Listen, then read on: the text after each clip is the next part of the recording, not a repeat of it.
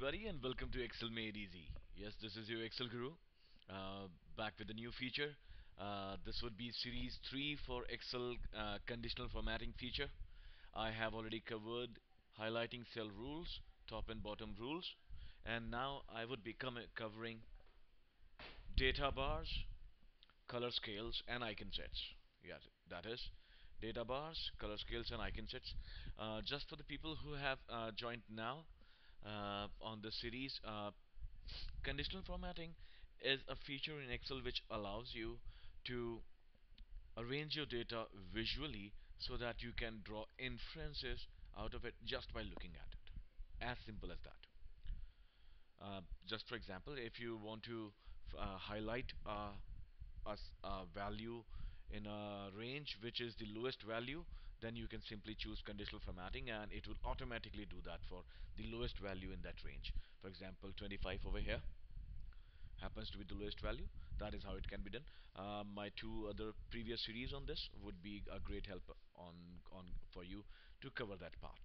This is series 3, and let me begin with data bars. So whenever we need to do conditional formatting, we have to ensure we first of all select the range. So I have selected the range over here, and now I click on the first of all home tab, then I go to conditional formatting, then I go to data bars. Now what does data bars do? See, data bars, uh, it it as it says, view a colored data bar in the cell. The length of the data bar represents the value in the cell. The a longer bar represents a higher value. Simply, if you see, if I click over here, the numbers which are higher are having a data bar which is thicker and longer. So you can arrange your data visibly over here. See, isn't it cool? A good feature to have. Now you can choose other colors, a green color, a red color, purple, a blue, orange, either one. Say, a cool feature. It can help you in organizing your data in a proper manner.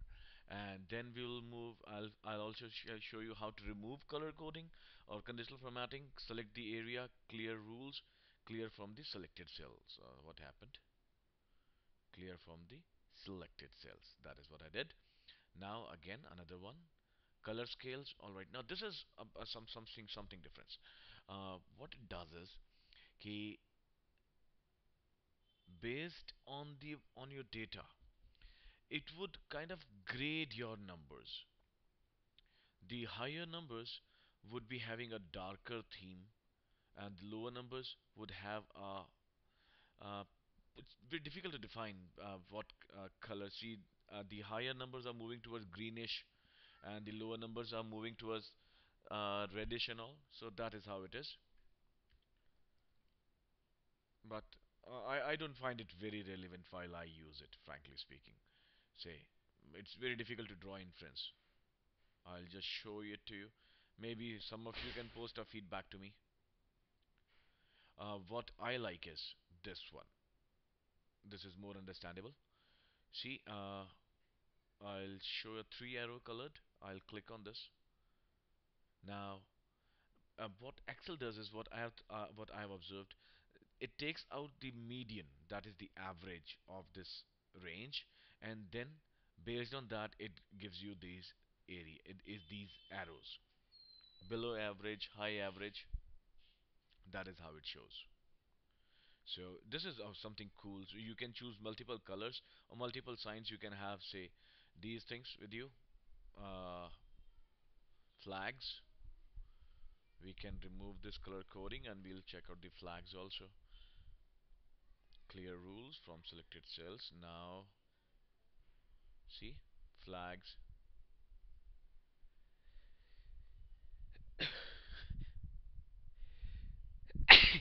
Excuse me.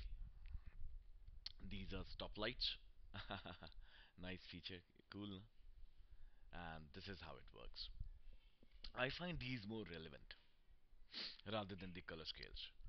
So this worksheet that you're looking at is available on my website excelmadeeasy.weebly.com. You can go over there and download this website, this training book for free. And this video is uploaded on my website, on my YouTube channel. This is my website. Click on training files and download the file. And if you like what I'm doing, do follow me on Twitter and do like us on Facebook. And on YouTube, this is my channel. Just click on subscribe, sign in or sign up, and you will be able to know whenever I upload a new video. Or if you want to find me on YouTube, that's the easiest way around. And you can add a comment over here if you would like to add a comment or like us. So this is your Excel Guru signing off for the day. Have a wonderful day ahead. Happy Excel learning.